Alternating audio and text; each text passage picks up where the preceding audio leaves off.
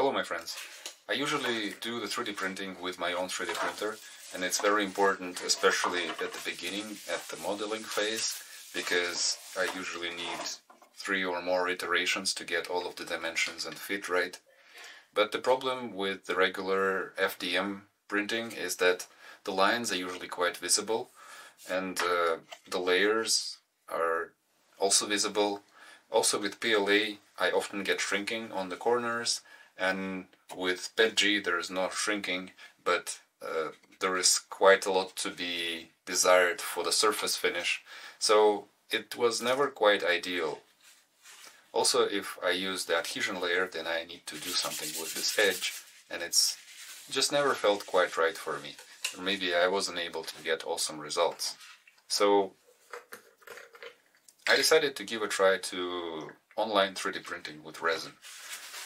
The offers I saw before were quite expensive, so $50+ with delivery to print, and what's a little bit too much for me. But the other day I saw an offer from JLCPCB, and the prices there are very good, so it's about €5 per model and then extra €5 for delivery. So in total, for this 2-part print in resin, I paid €16 delivered. It was also done quite quickly, so I got the entire order from order to delivery was about 8 days, I think.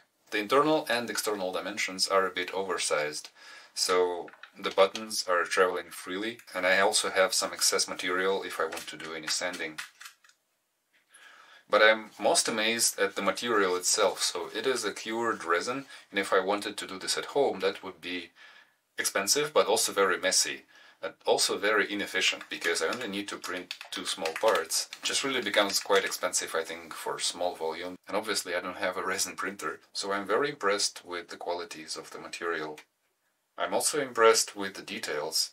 When I was printing with my regular printer, it was sometimes struggling whenever there is a complicated feature. It was completely not the case with this print.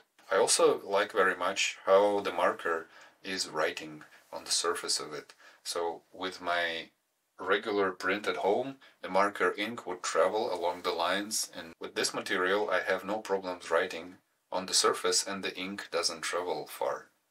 In fact, it almost doesn't travel at all. If I wanted this part to really last a long time, I would probably do a clear coat spray on top of it, but that is really not necessary for a functional piece like this. So overall, I'm quite happy with the result. I think I might use JLCPCB 3D printing service again in the future whenever I have a finished model, so I'd call this experiment a success.